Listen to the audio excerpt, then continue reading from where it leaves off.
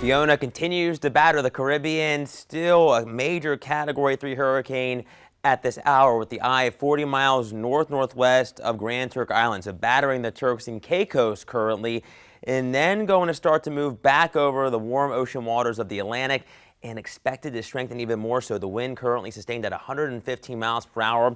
Watch what happens over the next couple of days. Still a Category 3, turning to a Category 4 hurricane as we head through Thursday, and that's when the sights are set on Bermuda. So if you have any friends or family in Bermuda, definitely want to keep them ahead of this major storm, and it's something we're going to be watching extremely close here in the Weather Center as well before Fiona starts to make its way up toward easternmost Canada. Super Doppler 8 closer to home, still showing some sprinkles out across New York, but here throughout most of the Commonwealth and the Valley, things are looking pretty good behind that cold front. Drier air, still some fair weather cumulus clouds out there in the capital city, but another good glimpse nonetheless as we look out toward downtown and some of the Susquehanna. Going to be a great day to be outdoors. We have 75 in Selinsgrove, 76 in Harrisburg, now into the upper 70s from the Red Rose City westbound toward York. You're at 77 degrees.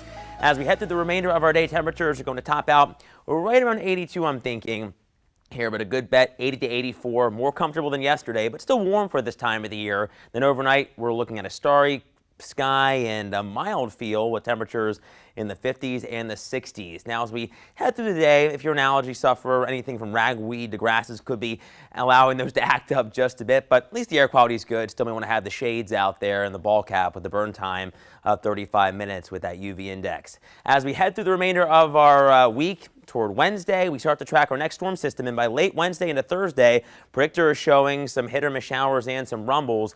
Thursday itself, a lot cooler as that cold front continues to move on through the area, but ahead of it, tomorrow we have a little bit of instability trying to build, and we could see a rogue stronger storm or two in some of our northwestern neighborhoods. You see that slight risk out to our north and west, something we'll be watching closely throughout the next 24 hours. A hail and gusty wind would be the primary concern if any of those storms do turn to the severe side tomorrow. So make sure you stay weather aware.